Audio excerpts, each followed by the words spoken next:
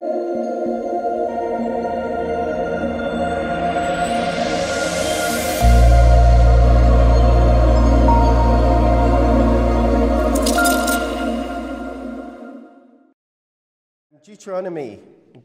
chapter 5, and going on to chapter 11, verse 32. Obviously, we're not going to be reading it because it's too much, but I'm hoping that this session will really help you when you come to read Deuteronomy yourself. When you read from this, you have a framework in which to kind of understand it and assess it and apply it to your lives. And so what we're looking at in this section of Deuteronomy, as we've said, Deuteronomy is very much like the covenants that the Hittites made when they were subsuming an inferior power under them, a little nation, and saying, we will protect you, but you better adhere to us. And if you don't want this covenant, we'll just take you out. That's the way the Hittites were. But the Lord is making this covenant in a different way. He's saying, you're going to be my special treasured possession. But the format of the book of Deuteronomy, the structure, very much fits in with that kind of covenant. And in chapter 5, verse 1 to chapter 11, verse 32, you could kind of call this general stipulations of the covenant. That means God's giving an overview of what he requires from his people Israel. He'll get into the specifics from chapter 12 onwards. But chapter 5 to chapter 11 is a general overview of what God expects from his people. And guess what it revolves around? 100%. The law of God. And so chapter 5 we're going to look at this, all of these 11 chapters in 5 sections. Firstly, chapter 5 is the crux of the covenant. It's the real center of the covenant, and it is the 10 Commandments. You'll find that those 10 Commandments, and they're in chapter 5, verses 5 onwards, they start with the phrase, in verse 6, I am Yahweh your God. And that's a really interesting and important point to make. Because when you teach the 10 Commandments to your kids, do you teach them as commandments to obey? Or do you start with the character of God? Do you start with God? You know, often when we teach the 10 Commandments, we start with, you shall have no other gods before me. But the 10 Commandments don't start with, you shall have no other God before me. They start with, I am Jehovah, Yahweh, your God, who brought you up from the land of Egypt. The law of God, as he gave it to Israel, is prefaced on grace.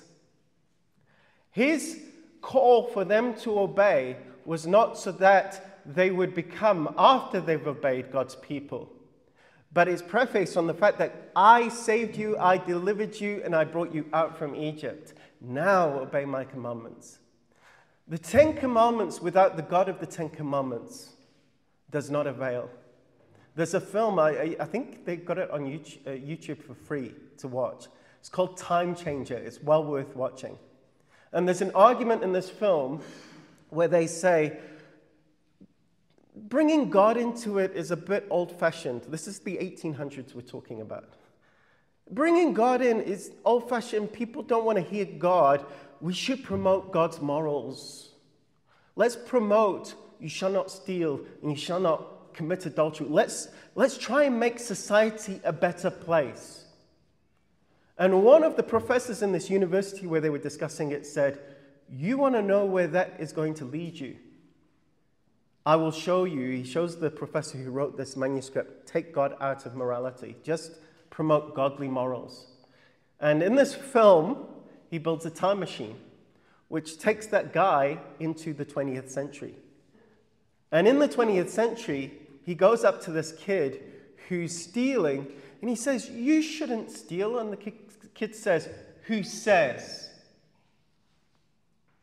That's what you get when you take God out of morality. You end up with moral relativism. Now you can say, no, we all have the same moral compass. But that tribe in Indonesia, I don't know if they still are there, but they used to be, cannibals. For them, cannibalism was moral, at least. It might be for some people still today. It's moral to take someone from another tribe and kill them and eat them. Who says? We say God says. God is at the center of the Ten Commandments. You cannot take him out. So that's the first statement. The second is, you could summarize what God is calling them to do by the first word that Moses says in verse 1. Hear. Hear, and then you say here at the end of that verse it says that you may learn them and be careful to do them. And that word here is, I've said it before, Shema, which means in this context, listen up and do it. If you, I've seen Di with certain kids, and when she's having to look after them and the kid's just not behaving, she will go down to the eye level of that kid and she will say, look at me. Look at me. Because she's basically saying, you better pay attention and I need your attention so that you can hear, because if you can hear, then you must do. But if you're not listening, you're not going to do. So it starts with hearing. Hearing, then learning, and then doing. Hearing without doing doesn't avail. James writes about this in James chapter 2. James chapter 2, verses 14 to 19. Don't you know faith without works is dead? He actually says at the end of that, I think it's verse 19, he says, you believe that God is one? Well done. Congratulations. But guess what? The demons, they also believe that God is one, and they shudder. You see, believing is different to Christian believing. You can be a believer. I believe God exists. I believe he's there, and I believe, the Bible's a sacred book. That's very different to personally putting your trust and faith in Jesus Christ. In other words, in one sense, you can say the believers are demons. The demons are believers. They believe God is there. They know he's there. But they're not believers in the Christian sense of the word believers. There's a difference. God is calling to himself a people that not only believe that he exists, but they live their lives in the light of that truth. That they know that they have sinned and that they are inadequate in themselves, and they know they need the Lord. That's what the Lord is calling for. Even in Deuteronomy, he's calling Israel to know they can't do it without him. They need a change of heart, as we'll see just now. And when you look at these 10 commandments, that they are to not only hear, but to do as well, you'll find that these 10 commandments, they express the heart of the law. And they are the embodiment of what comes after. So really, Scripture can be summarized in 2 commandments. The whole of the law can be summarized in 2 commandments.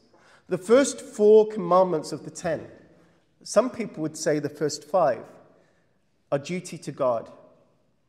And the last 6, or some people would say the last 5, is duty to man. You will love the Lord your God with all your heart, soul, and mind and strength, and love your neighbor as yourself. That's the heart of it. That's what the 10 commandments are about. Now, why do some people say the first 5? Because the 5th commandment is, and the parents love this one, honor your father and mother. You have to keep telling your kids that, right? Honor your father and mother. Why would you put that in duty to God? Because if you cannot respect and honor the parent, your father on earth, your mother on earth that you can see, how are you going to respect the Father in heaven that you cannot see? And so authority, the first part of authority is not the prime minister or the president, it's not the police. The first place of authority is in the home. Your kids learn to respect authority through their relationship with you. And if you think about it, if you raise your kids as godly examples, you set your kids up for the future when the Lord grabs their heart and they get saved. You set them up to connect with God. Because certain people, if they have an abusive father, and that father doesn't show any love for them, doesn't care for them, just abuses them. When they get saved, they have to grapple with the idea that God is Father. How can I trust God as Father when fathers are abusive? That's the frame of reference. Someone who grows up with a godly father, a loving father, doesn't struggle as much or doesn't struggle to connect with the idea that God is Father.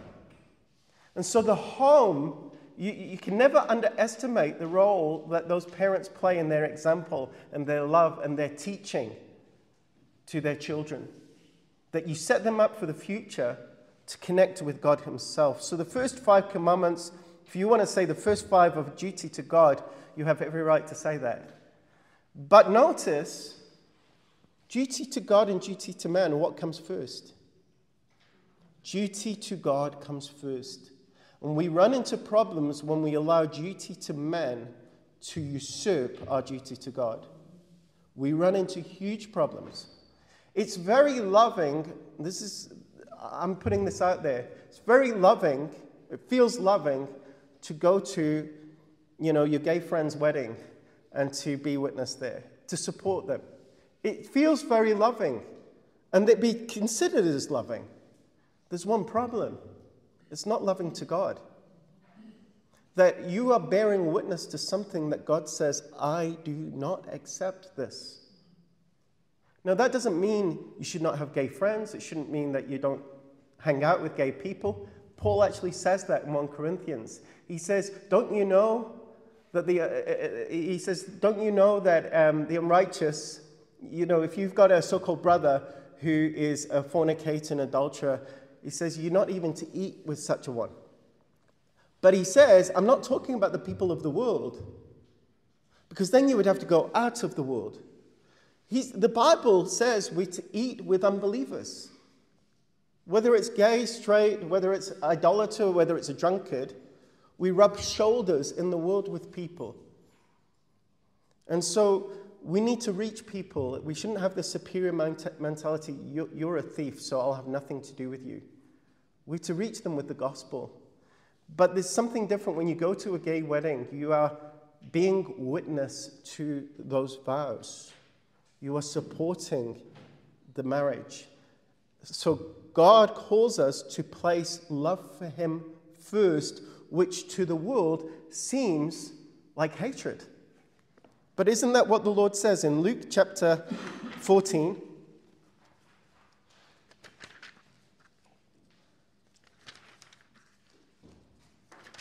Luke 14 and verse 26. If anyone comes to me and does not hate his own father and mother and wife and children, brothers and sisters, yes, even his own life, he cannot be my disciple. Now, hate's a very strong word, but we must understand this. Scripture says, honor your father and mother. But here he says, hate your father and mother. How do you reconcile that? Because hate here is a relative term. Your love for God should make your love for your parents seem as hate in comparison. That's what he's saying. In other words, God is first. And because God is first, whatever love and dedication you have to your parents doesn't seem to be as appreciated as you would like it to be. Because especially if you're from a Zulu background, Xhosa background, and you turn around to your parents and say, I'm a born-again believer now, I'm not going to do ancestors. They think you are hating our family and you are hating our ancestors. And it's not that case. It's the case that that person is saying, no, I love God, number one, and I love you, number two. That's the cost of following the Lord. It actually says to hate even your own life. We live in a world that's saying you've got to love yourself more. And God's saying you've got to hate your life. Why? Because he already knows you love your life. We love our lives. We love ourselves. Why are you so upset that people don't like you? Because you love yourself. Isn't that right? Why are you upset that you're not as beautiful as the person down the road? Oh, I hate myself. Why are you so upset? Because you love yourself. You wish you were more beautiful. Because you think you should be that. We love ourselves. It comes naturally. What the Lord is saying is, love your neighbor just as you already do love yourself. If you're hungry, what do? Get something to eat. You don't starve yourself on purpose as if like, I'm going to go 3 days without food. I hate myself so much. You get something to eat. If you're dirty and you feel dirty, I feel just dirty. You go and take a shower. You look after yourself. Some people are better than others. Women, I'd say, are better than guys, but that's a generalization. But we love ourselves already. Scripture's calling us to love God, number one. The answer to not loving ourselves the most is not by doing as much as we can to make our lives as miserable as possible. The answer is to love God with everything. That when you come into conflict with God, you say no to yourself and you say yes to God. That's what Scripture's calling Israel to do, and through Israel speaking to us.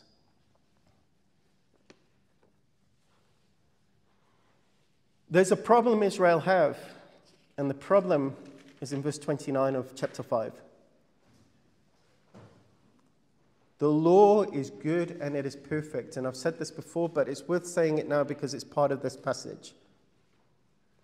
The problem is that Israel do not have the heart to follow the God. He says in verse 29, "Oh, that they had such a heart in them that they would fear me and keep all my commandments all the days, that it may be well with them and with their sons forever." What is the main problem in Coxstead? We had it raised, like about changing society, and I don't decry anyone from attempting to build up communities, and I'm not into just saying don't try. But there's something we need to understand. The main problem is not corruption in the sense of embezzlement of funds. It's not criminality. The problem is not primarily the fact that there's a lack of cohesion in the community. It's not racism. The main problem is the heart. That is problem number one. If you had a community full of godly hearts, Coxstead would be absolutely changed. And so do your projects, do your community projects, but know that this is not the thing that's going to fix things in any eternal sense of the word whatsoever. The thing that will change things for eternity, that will have fruit that incrementally grows eternally, that has an eternal increase, is God changing the heart. Think of it this way. When you put a pebble into a pool of water, what do you get? Okay, do those ripples go on forever? They dissipate. That's basically the law of futility that we live with. No matter what good you do, it's just going to peter out. Unless every generation and every person comes into a personal relationship with the Lord, it will not last. But that which the Lord does in me incrementally grows forever. There's an eternal inheritance, there's an eternal investment, there's an eternal increase, there's an eternal, interest on that investment that God does in your life. It goes on forever. Why? Because it goes on forever in the lives of people that are continually connected to the Lord. And so we go on from there to chapter 6, verses 1 to 9. In chapter 6, verses 1 to 9, you could summarize it this way. Live, eat, sleep, walk, dance, drink the law.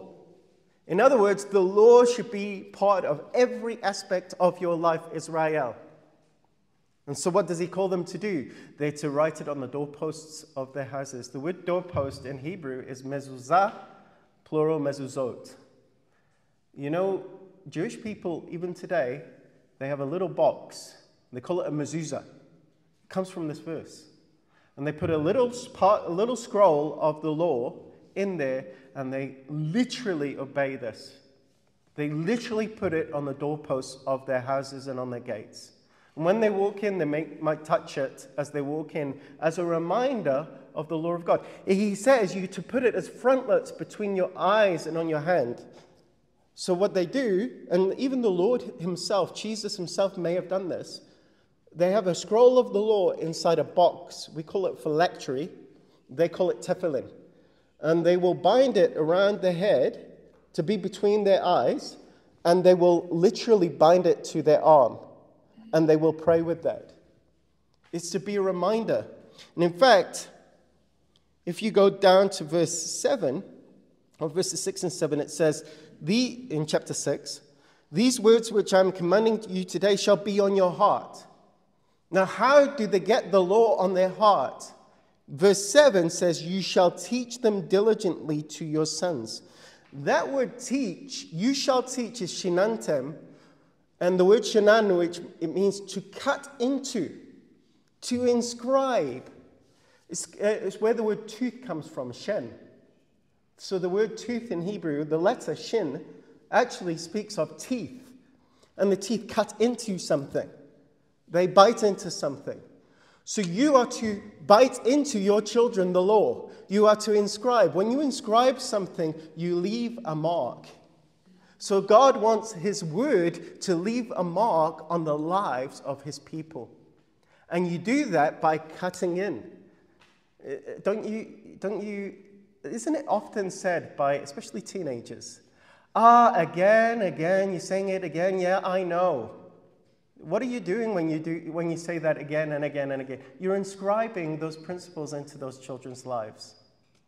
You're inscribing so that they won't forget, so that they learn. And so God wants them to, when they walk in the way, to speak of the law. When they go down to bed, to think on the law, to meditate. In fact, Psalm 1 says to meditate on the law of the Lord day and night. You know that word meditate? It doesn't mean think. That's part of it. It means to mutter quietly. To mutter quietly. If you are meditating, you're talking over the law to yourself. You're actually making sound. Not loud sounds, but you are making noises with your mouth as you meditate. That's what the word means. It's the same word that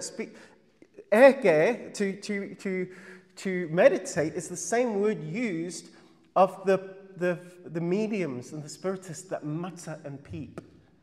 It's the same word, making a low sound. So the head and the mouth and the mind are working together. It includes thought. Meditation is not clearing your mind and just sitting there in a trance. That's not meditation. That's Eastern meditation. Biblical meditation uses the mind because you meditate on the law, and the word for law means teaching. You've got to use your mind, but meditation uses the mouth as well. Biblical meditation, that is. And so God is calling them to inscribe it into the kids so that that word becomes part of every part of life as that child walks. At school, I had a good father who was always speaking about God's things with me. So at school, when I was learning my lessons, there'd be times that I would think of how this connected to something in the Bible. Because God's law is for all of life. And so there's biblical principles that we apply. We just got to remember that God has to be at the center of it. And then we go on to chapter 6, verses 10 to 22, chapter 8, and chapter 9 to chapter 10, verse 11. Having embraced the law, having taken on board, having learned it, what happens next? You're tested. And there are two tests that Deuteronomy pulls out. The first, let's go to Deuteronomy 8 and verses 16 to 20. In the wilderness, God fed you manna, which your fathers did not know, that he might humble you, and that he might test you to do good for you in the end. He led you through the wilderness, where you didn't know where your water was coming from, and you didn't know where your food was coming from, and you had to cry out to the Lord to provide. He led you through that to firstly humble you, and secondly to test you. This is the test of adversity and difficulty. God leads us through difficult situations, and in those situations, he tests us. But there is another test as well. Verse 17 and 18. Lest you say in your heart, my power and the might of my hand made me this wealth. But you shall remember Yahweh your God, for it is he who is giving you the power to make wealth, that he may confirm his covenant, which he swore to your fathers, as it is this day. There is also the test of prosperity. I would say, when I look at New Zealand has failed the test of prosperity. In their prosperity, they've turned their back on God. And it happens. We are tested in poverty. We are tested in plenty. Both are a test. When God looks at two people, a millionaire and somebody who's struggling just to put food on the table, that doesn't come into his factoring of who's wealthy and who's not. God doesn't look at the wealth and the poverty of that person. He looks at their faith. The Bible says God's chosen the poor of this world to be rich in faith. God doesn't look down on you in terms of how much you have or how little of you have. And some people who are rich look down on poor people, not all. Some people who are poor look down on rich people.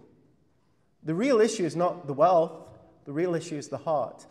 I knew a guy, and we call him Mkulu. His name was Daniel Kamalo, but you don't call someone who is much older than you by their first name. You call them Baba or Mama Umkulu or Gogo. And when I met him, he wasn't saved. He accepted the gospel in his 60s. He said, how can I accept Jesus? How can I accept the gospel? I'm old. He's meaning I set in my ways. How do I do that? And I said, that's interesting because there's somebody else who was also old. His name was Nicodemus. And Jesus says, you need to be born again. He committed his life to the Lord. This guy grew all kinds of vegetables in his garden. One day I came and there were 3 pineapples planted there. And I was like, have you ever planted pineapples before? He said, no, I just wanted to try. He was busy. And when I looked at him, and I saw his work ethic, and I saw how he was with people, he was very personable. I thought, if you were born in a different era, in a different culture, in a different time, you'd probably be managing within a company. But alas, he worked on a mine, and he lived in a mud house, but he was rich. Every time we had visitors, we'd bring them to his house, and they'd see, like he worked hard. One of our friends who came, he just saw, and Mkulu didn't expect anything from anyone. He wasn't looking for handouts. But my friend was so touched by him, he went and got him boots and gloves and gardening implements just to bless the guy. And the guy was just so overjoyed at this gift that he wasn't expecting. He was poor in the eyes of the world, but he was so rich. And he was rich not because of his hard work ethic. He was really rich because he ate the word of God and he applied it to such an extent. At his funeral, we were in New Zealand at the time. At his funeral, they told us, people were testifying, we saw the change in this man's life. In a community that lives around you and sees what you're doing, and you know small town communities, it's like you're always looking at what each other is doing. They testified to that in his life. That was the reality of the gospel. He was rich. And so there's the test of adversity. He passed it. Would we pass the test of prosperity? That's another question. Or are we quick to forget things because we take things for granted and we don't realize it is God? Because here's the thing. When you are making wealth or you're succeeding in a business or you're succeeding in something, it's easy to think, wow, we got there and we did it. Because why? You are applying yourself. You don't sit there in a corner and just pray and then bang, wow, successful business. You have to do your part. You have to apply yourself. And so when you apply yourself and you're successful and you're good at what you do, it's very easy to forget it is the work of the Lord through me. I'll give you an example. Nebuchadnezzar. Do Do you think Nebuchadnezzar was sitting around praying when in the spread of his empire? He spread his empire. He created one of the eighth wonder of the world. Or I don't think it was Nebuchadnezzar, but in Babylon, they had one of the eight wonders of the world, the Hanging Gardens of Babylon. Babylon was impressive. And he looked at his kingdom, and he said, look what I've accomplished. And what did God do? Changed his mind. He acted like an animal for 7 years. And when he woke up from that, he thought, God raised me up. Yes, I applied myself. But you've got someone like Daniel Mkulu, Daniel Kamalo, applied himself, never had a break. It happens for different reasons. Just the fact that everything has fallen into place, despite all the difficulties and trials and things that were against you, and you persevered, there are certain things that come into place, certain customers that come to you and not to somebody else. There's certain, you get rain that another farmer doesn't get. They get hail and you don't. There's lots of factors that contribute to success. And it's that humility to remember it is the Lord and all glory to him.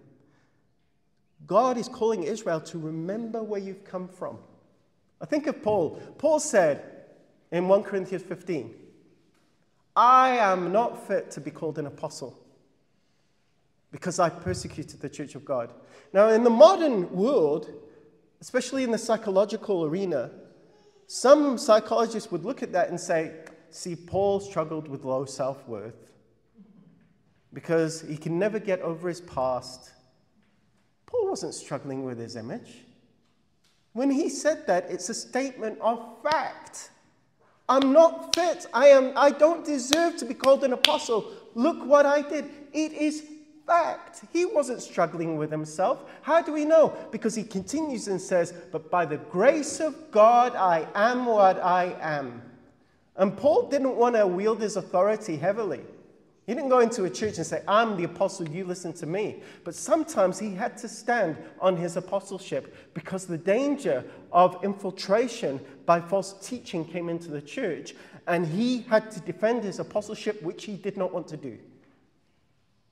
What am I saying? I'm saying that the way to defeat our high estimation of ourselves is to even have a higher estimation of God.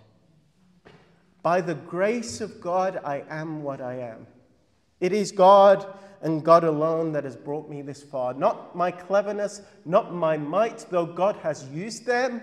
It is the God who is at work within me, who's brought me to this place. My victories are his victories through me. And I just had the privilege of cooperating with him. If it had not been for the Lord, if it had not been for the Lord, where would I be today? It is him. The amazing grace, how sweet the sound. 'Tis grace that's brought me safe thus far, and grace will lead me home. What does grace mean? Unmerited favor. I do not deserve it. So it's a humility. The other thing that we see, and you'll see this, and I'll just make reference to it, in chapter 9, verse 22, he raises the issue of Israel's rebellion at Kadesh Barnea, at Massah, which he's already mentioned, that we looked at in Kibrot Hata'avah. Well, Kadesh Barnea, they failed to go into the land when God called them to. They rebelled. And then in Massah, that's where they complained of water, and Moses struck the rock, and he was supposed to strike the rock at that time.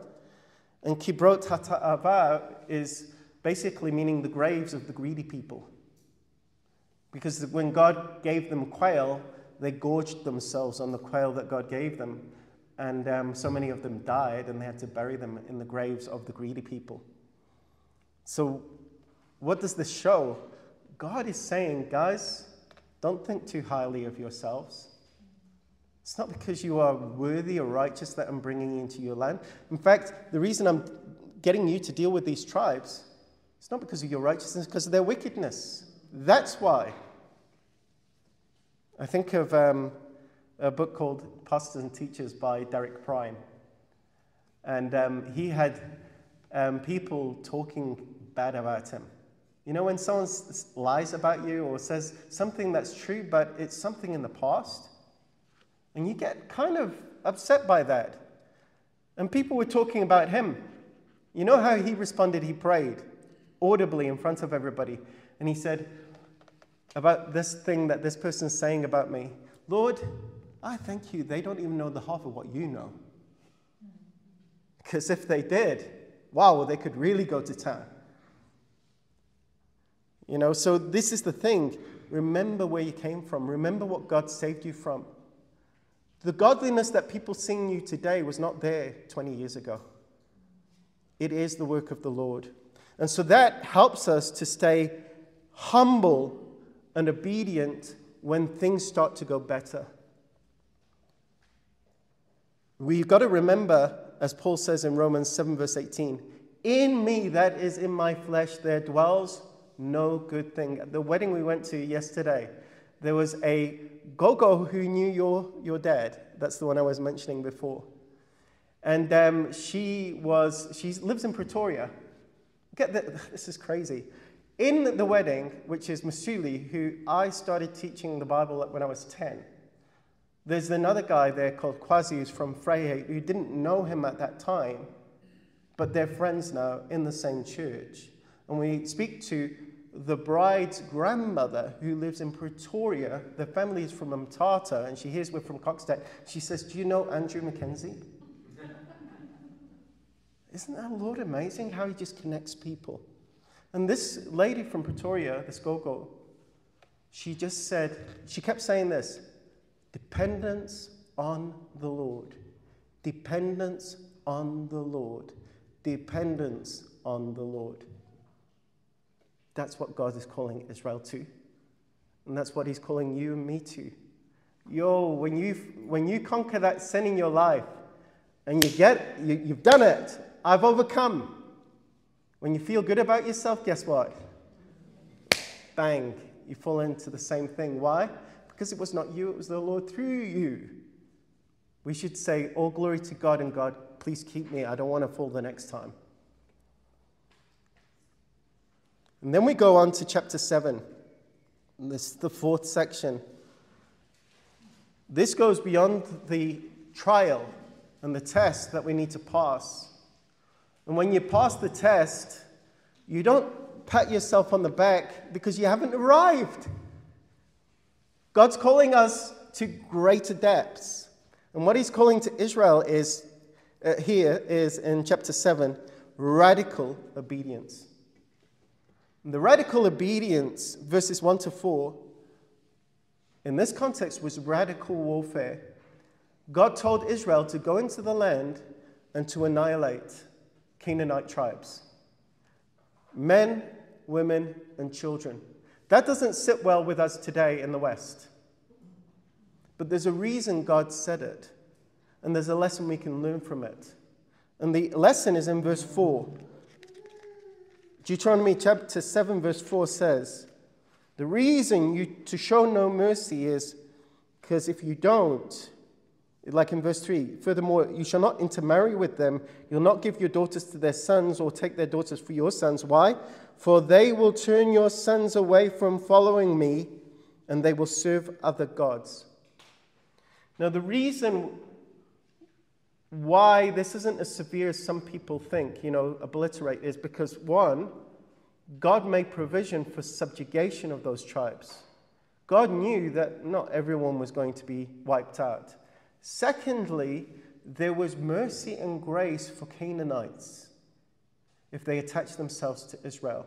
One of the first examples of this was Rahab from Jericho.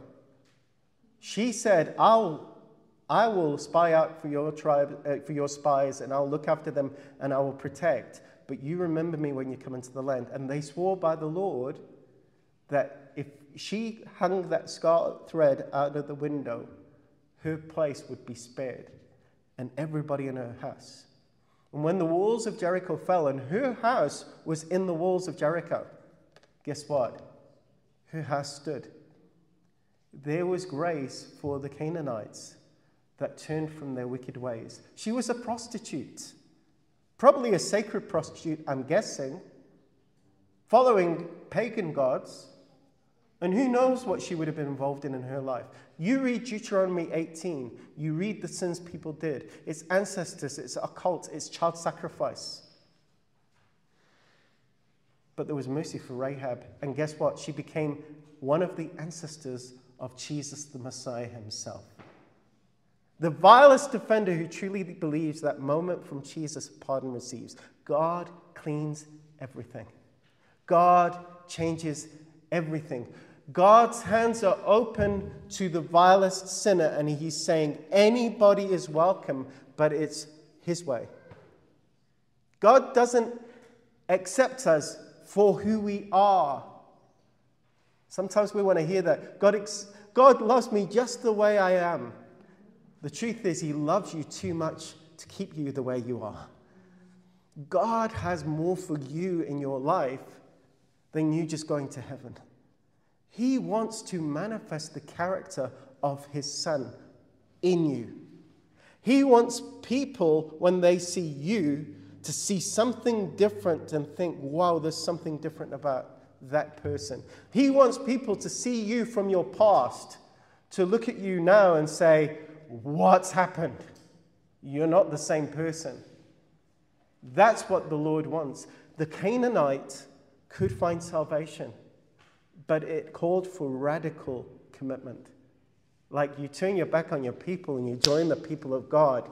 That's what God was calling them to. But what do we learn from this? The Canaanites were those that kept Israel from possessing the land. Their inheritance. Our inheritance is in the heavenly places. God has eternal rewards for us. And what are the Canaanites in our life? It's not the neighbor across the road that you say, God, strike them down. It actually says in Scripture, pray for your enemies. Bless those who curse you. What are our real Canaanites?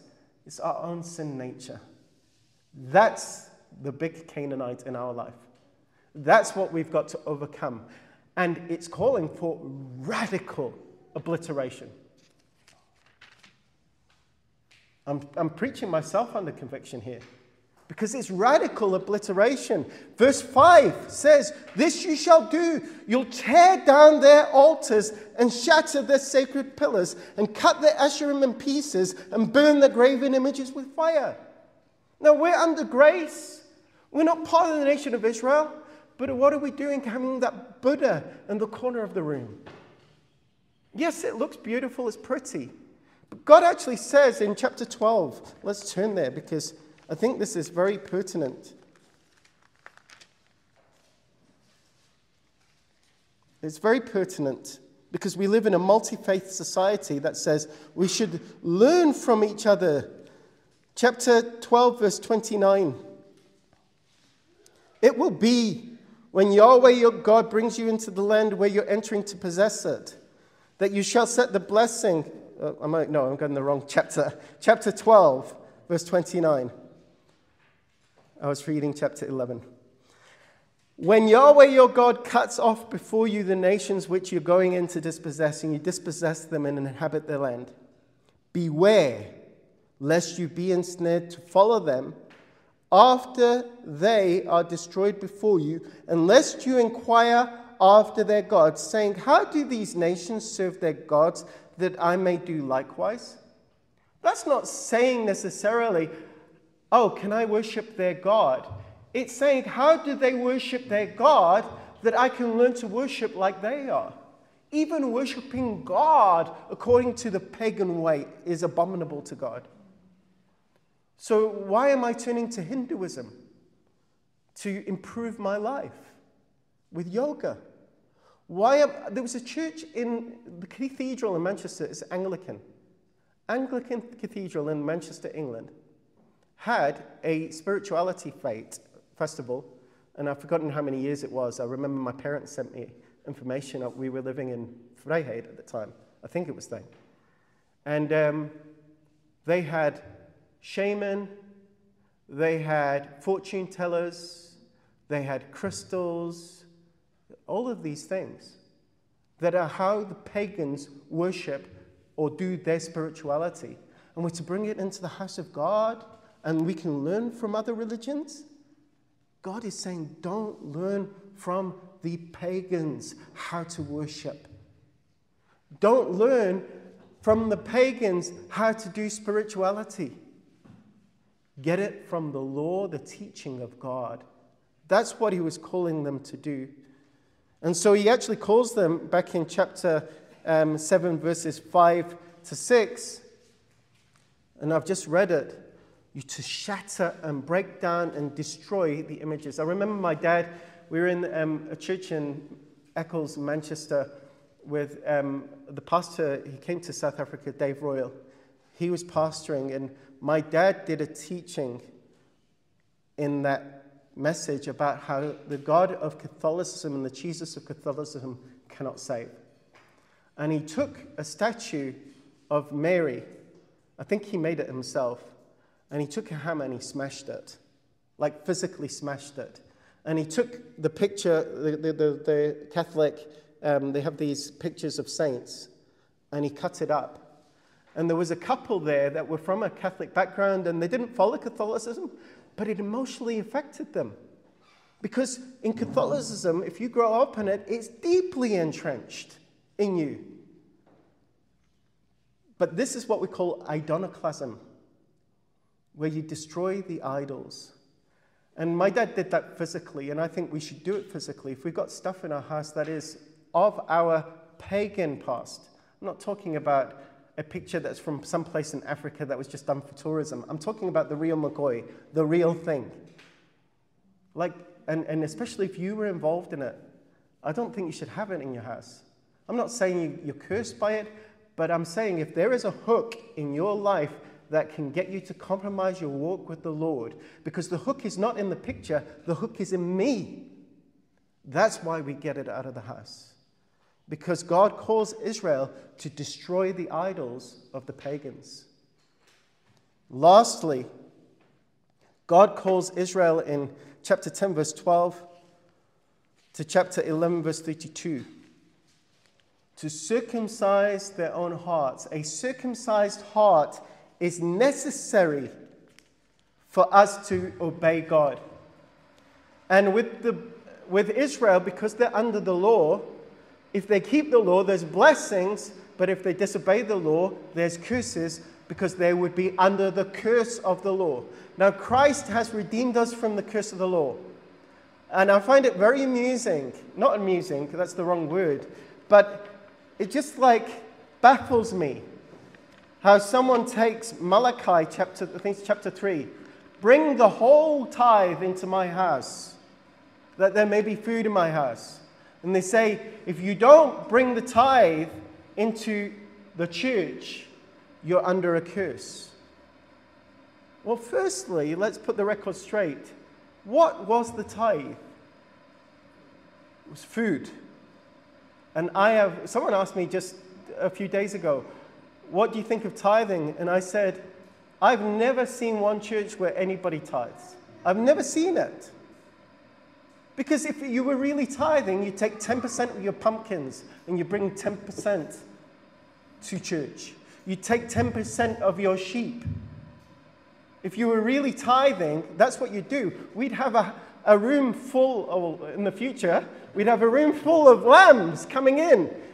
And then Jack will be very nervous about what's happening in this place.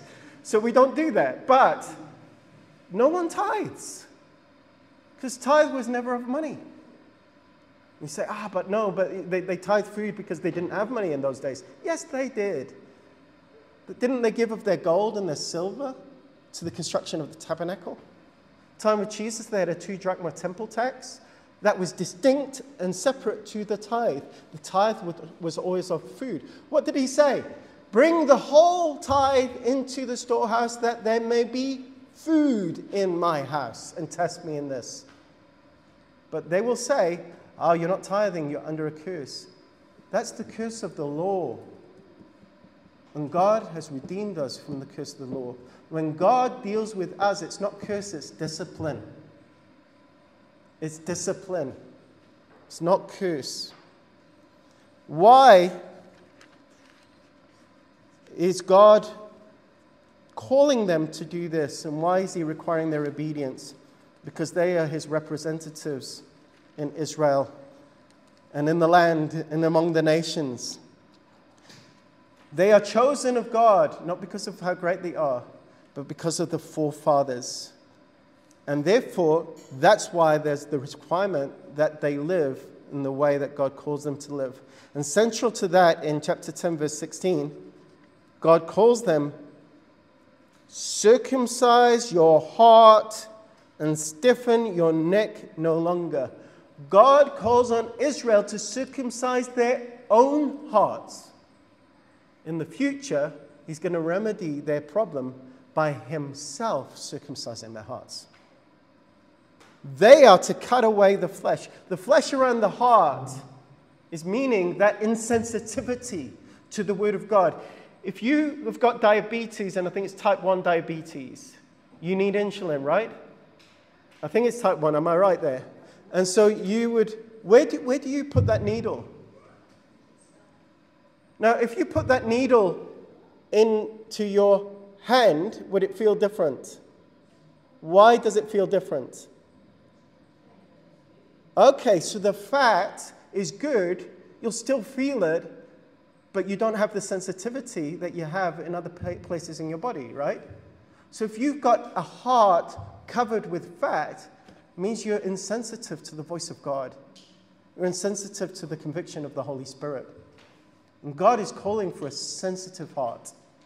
And so he's saying, you guys, you must do it. That's what the law required of Israel. The law is you do it yourself. Here's the instructions. Here's the teaching. This is my character. This is my nature. Now you take it and you go. Impossible. Impossible. There's 4 things that we need to look at in this section that speak of the way we should consider the Lord. Verse 20 says, him you shall fear. Him you shall fear. Secondly, it says, cling to him. And that word cling is like in a marriage. You cleave no matter what. You cleave. Thirdly, by his name you shall swear. So in other words, when you make your vows, you make them in the name of the Lord. Now, the Pharisees were very clever. What they did is they started to swear in the name of the temple. And so if you don't keep it, I didn't swear by the gold in the temple, that's what counts, so I can get out of it. If you swear by God's name, you better keep it. You better keep it. And then verse 21 says, he is your praise, he is your God. What's that to do with? That's all to do with my attitude towards God, how I see God, how I regard God. I cannot do that externally. Circumcise your own hearts, they never did. Very few people ever did. The generations come and go, and it just deteriorates. The ripples that were there initially just fade away. We need a fresh challenge, fresh conviction of the Holy Spirit. I don't want to say fresh touch, because people will be thinking, oh, we need a fresh touch. Let's come to the front and put your hands on me. It's not that. It's the Holy Spirit speaking to me afresh and me responding to him. We need that. Each one of us. We need the Lord to infuse us and to empower us. If you look at verse 22, he says to Israel, you are like the stars in number. You are like the stars in number. Verse 22, and I think that's possibly chapter 10. 10 verse 20. Is that right? Yes, it's right at the end of there. Verse 22. God's make you numerous like the stars in heaven. That's a very, very important phrase. In Genesis 15 verse 6, God promises Abraham, your descendants will be like the stars. But he doesn't say in number. He says, count the stars if you're able to count them. He says, so shall your descendants be. Now, on the surface, that means they're going to be numerous like the stars. But when are Abraham's descendants going to be like the stars? Daniel 12, verses 1 to 3, you can write it down. In the resurrection, they will be like the brightness of the expanse and like the stars. They are like the sand of the seashore and the stars of the heaven. The sand of the seashore is their earthly side of their identity. They are physically descendants of Israel or part of that physical group. But there's a spiritual people who are going to be like the stars in heaven. I've got a teaching on this. If you want me to pass it to you, I'll pass it to you so you can check me out. It lays it out. But the stars speak of our heavenly calling. And it's interesting, he specifies you are like the stars in number. You can outwardly look like the stars. You can be like the stars. You can fulfill it physically. But we need to have that fulfilled internally. Because when you're like the stars, you're going to be like angels in heaven. You're going to have a new body. Those aches and pains that you're experiencing won't experience them anymore. But more fundamental than that is you will have the character of Jesus. And you will rule and reign with Jesus. Even judging angels. In 1 Corinthians it says we will judge angels. But to do that and have that responsibility, there needs to be that internal change in ourselves. And that's why we'll never experience that until we get our new bodies. The Lord would not entrust us with that any more than you would entrust Joel with a chainsaw. You would not do it. It's too dangerous. When you get a bit older, it'll be good. We need to get older. You and I. We need to become like Jesus. We need to grow up into maturity so that the Lord may entrust responsibilities with us. And we only do that by growing up and overcoming the test and taking his word to heart. And ultimately, we'll only get that level of responsibility when we become just like Jesus. This is our training ground for the promised land. We're not here just to preach the gospel and see people saved. That's what evangelists, that's what they're about. They're about people getting saved and going to heaven. But God wants that, but that's not it. That's not all of it. Part of it is growing a people into maturity to train them for the kingdom to come, so that when we stand at that bema seat of Christ, he will apportion our inheritance according to our faithfulness in the here and now. So be encouraged. Everything that you do in life is an act of worship for the Lord. And in your faithfulness to glorify him in whatever you are doing, the Lord is using that to train you for the kingdom.